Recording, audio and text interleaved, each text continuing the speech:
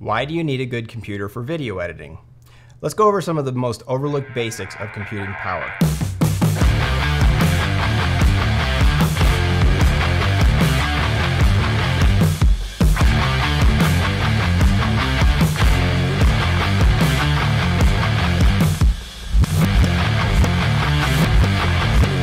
Hi, I'm danamezcua with danamezcua Multimedia and Marketing.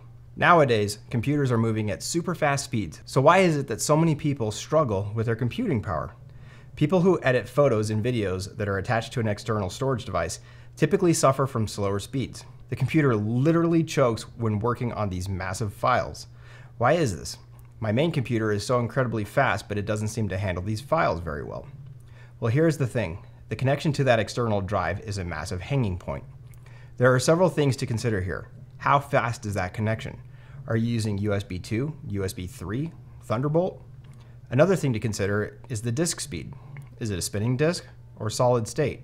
Spinning drives take a bit longer to write data, and they also wear down more easily.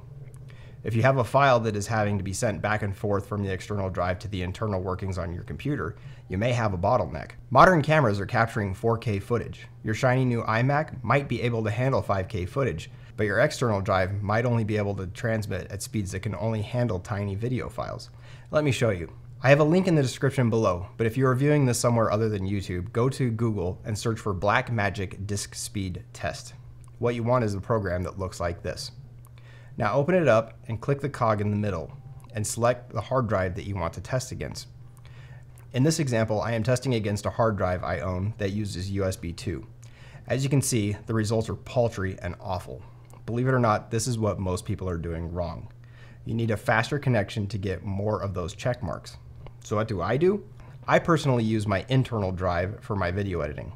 When I'm done, I use that USB 2 hard drive as my storage for all the files from the project, just in case I want to go back and revisit those files in the future for another video. What do professionals do? Bigger studios use a modular setup called Jellyfish, but this will run you in the tens of thousands of dollars.